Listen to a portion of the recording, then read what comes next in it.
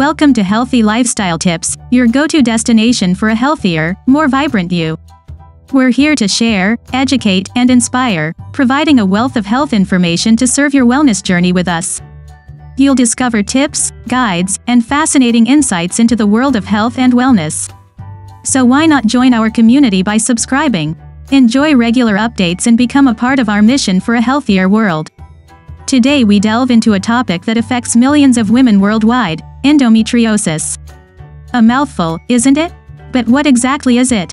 Well, let's unravel this medical term together.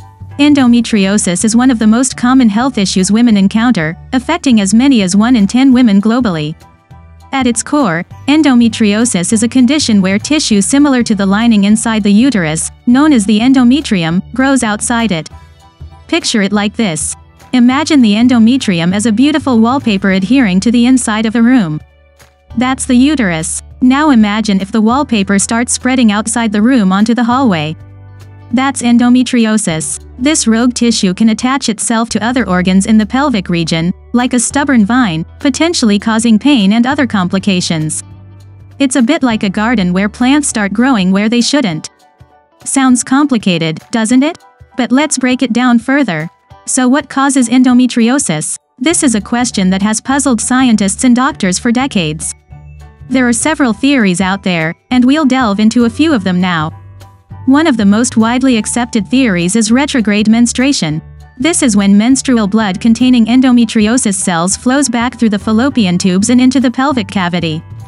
Instead of leaving the body, these displaced cells then stick to the pelvic walls and surfaces of pelvic organs where they grow and continue to thicken and bleed over the course of each menstrual cycle.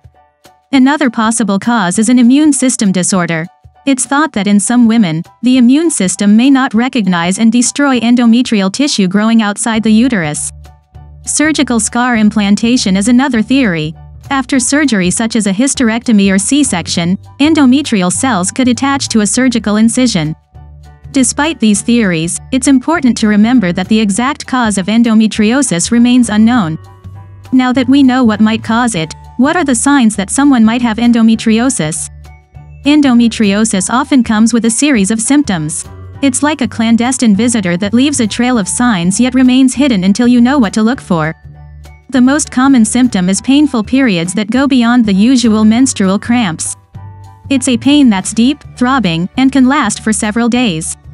Another symptom is pain during or after intercourse. Some women also experience discomfort during bowel movements or urination, especially during their periods. Excessive bleeding is another sign. This could mean heavy periods or bleeding between periods. But perhaps one of the most concerning symptoms is infantile fatigue.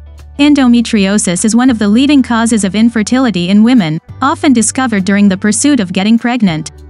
It's important to remember that these symptoms vary greatly from woman to woman. Some may experience severe pain, yet have a mild form of the disease, while others with advanced endometriosis might have little to no pain. These symptoms can be quite challenging, but fortunately, there are treatment options available. Despite the challenges, endometriosis is treatable. Treating this condition often involves a multifaceted approach tailored to each individual's unique circumstances. Pain medications, for instance, can help manage the discomfort associated with endometriosis. These may include over-the-counter pain relievers as well as prescription options. Hormone therapy is another common treatment method. This can help slow the growth of endometrial tissue and reduce or even eliminate the pain. Hormone therapy may involve birth control pills, patches, or even injections. In more severe cases, surgical procedures may be necessary. This can range from conservative surgery, which removes the endometrial growths while preserving the uterus and ovaries, to a more radical procedure like a hysterectomy. It's important to remember the treatment should be a conversation between you and your healthcare provider, considering your symptoms, your plans for having children, and the extent of the disease. Remember, if you're experiencing any of these symptoms, consult with a healthcare professional. Endometriosis is manageable, and you're not alone. So there you have it, a quick overview of endometriosis as we've explored this condition, its causes, symptoms, and possible treatments. Remember, understanding endometriosis is the first step towards managing it effectively.